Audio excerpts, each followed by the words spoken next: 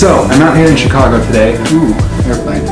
I'm out here in Chicago today. I got sent out here on an overnight with the airlines. And I'm in this really cool room and I thought, man, there's not much to do around here today. I might as well make a review video. So today we're reviewing my iPad Pro 10.5 inch with my Apple Pencil.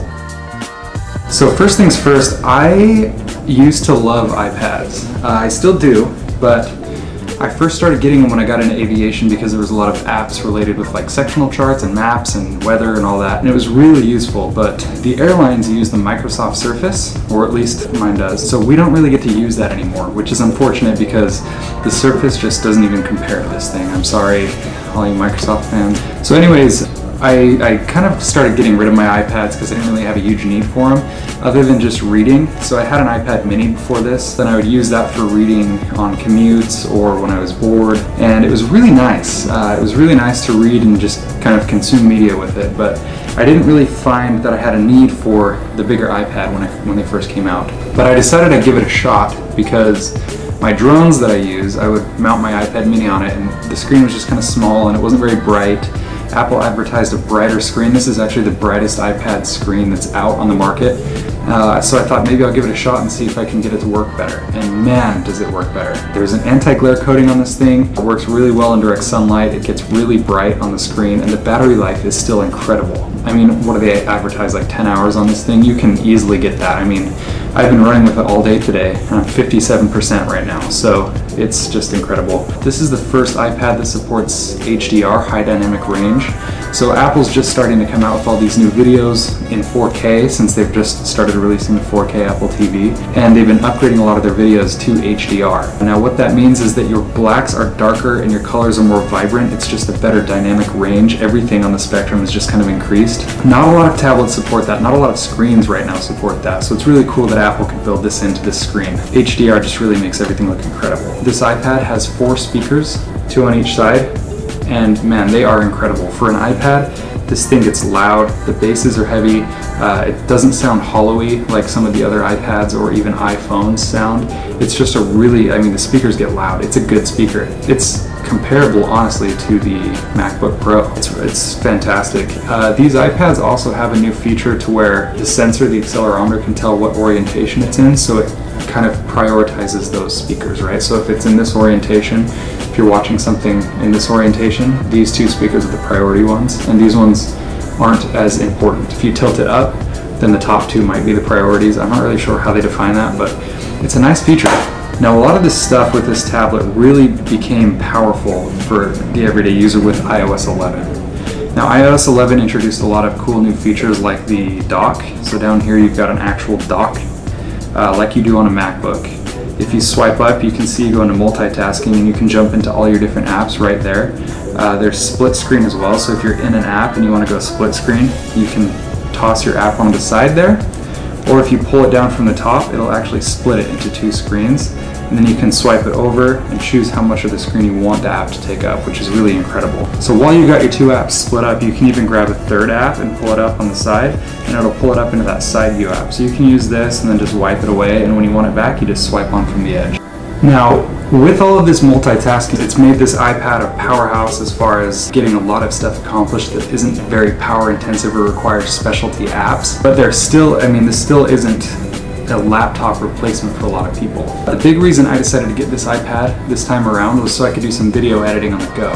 And it works really well for that, but there's still limitations. I use iMovie on this thing because it was free and I'm familiar with it, and the biggest reason I use it is because I can export to Final Cut Pro, which is where I do all of my color grading and adding the different logos and stuff like that. But this iPad is not that great for video editing if you're doing a serious project. I know there's apps out there like LumiFX that might be better, but I haven't learned how to use it, and the big reason is that I can't export to Final Cut, which is where I add the little thing in the corner when the video starts and the title card at the end and all the color correcting and everything. I can't do that in that app, so I use iMovie and then export to Final Cut and then finish everything up there. But it's really nice on the go. I can edit while I'm in the back of an airplane flying to different locations. I can You know, it's just really portable and easy to use. The chip inside this iPad, the A11 chip, is very powerful. Apple says that it's even more powerful than most laptop computers, which is really saying something considering where we're at with portable computers these days. Now, I don't think they're comparing it to the MacBook Pro. I think they're more talking about the MacBook,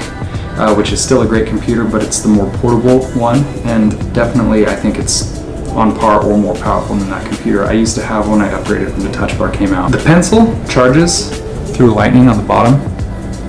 All you do to charge this thing is just plug it in like that, and it starts charging. Now in the box it comes with a little dongle that you can just plug it directly into any USB port, but it's just as easy to do this. I've never ran into a situation to where I ran out of battery on the pencil, but it's got fast charging. I believe 30 seconds in the tablet will give you a couple hours of usage. So I mean, really, you're never gonna have a situation where you run out of pencil battery and you're just hosed, you know?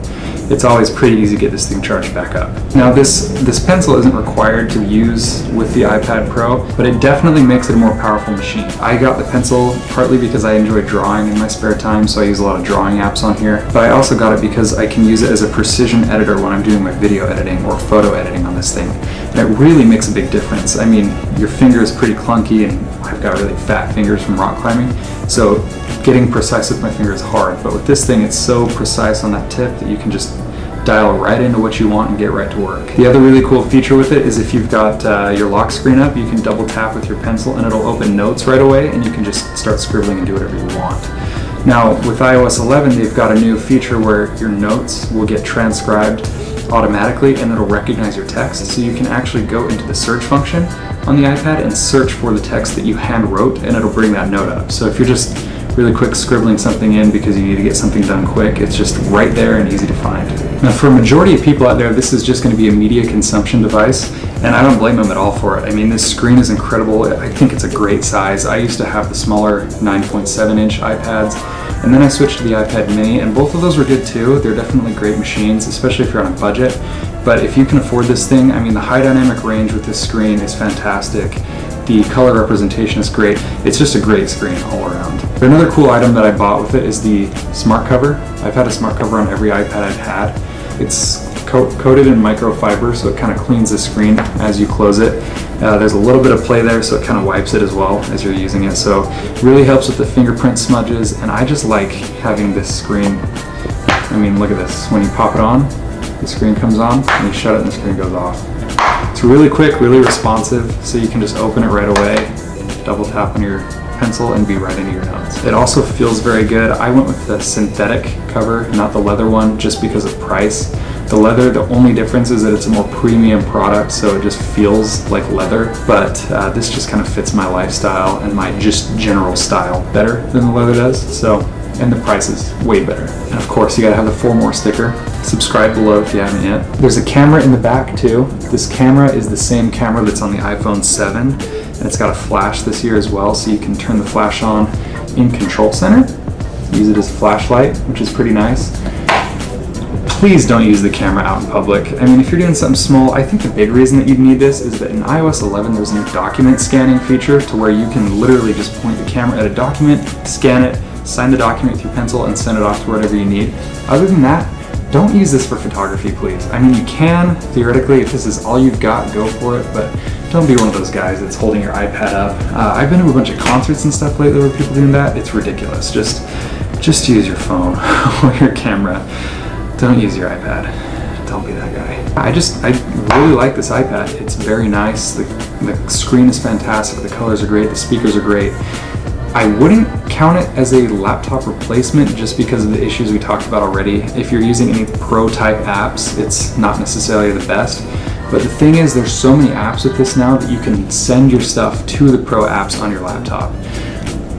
Sorry, there's so many cool planes flying over. Well, if you're in the Adobe suite, they've got Lightroom, they've got a Photoshop Lite type app. All of it goes to your Adobe Cloud, Creative Cloud, and you can pull it right off of there and just jump right back in where you were editing before on this thing and just really get into the nitty-gritty with everything. So, I mean, this iPad can be a good replacement, but I don't think you can go just the iPad is the problem. Just depends on what you need it for, but man, I I can honestly say I really like this thing. Man, I want to see if I can get a plane shot over here. Check this out. So this hotel is right, like literally right on the approach into O'Hare Airport in Chicago, which is the busiest airport in the country besides maybe Atlanta. I'm not sure about the stats on that, but it's insane. So there's planes constantly coming in. So check this out. They come in like literally right there. Anyways, in conclusion, yeah, I highly recommend this iPad. I've really enjoyed having the pencil as well. It's up to you what kind of accessories you get with it if you decide to go with it. This thing is a powerhouse. Be aware that you may not be able to do a lot of the pro apps that you want to use on this thing, but as a media consumption device, 10 out of 10 for sure. There's like a laptop replacement. Definitely be cautious and make sure that you've got the apps and stuff you need that you use personally before you go jumping the gun on this thing, because it can get expensive, especially if you start buying the accessories. But yeah, I've really enjoyed having it. And I'm sorry, that's all I've got today. I'm alone in Chicago. It's getting dark outside. I'm not going into the city today because I will be in a few days. Watch for the vlog for that. But I'm just going to edit this, go down to the gym, work out, and be done. Very cool stuff the next few days because I'm going to meet up with a friend tomorrow in Minneapolis. So if you haven't yet, again, subscribe. Thank you very much for watching this. I really appreciate it. We're starting to see a little bit of growth in the channel, and it's fun to see. It's very cool. It's very rewarding. So I keep staring at these planes. I'm such a nerd.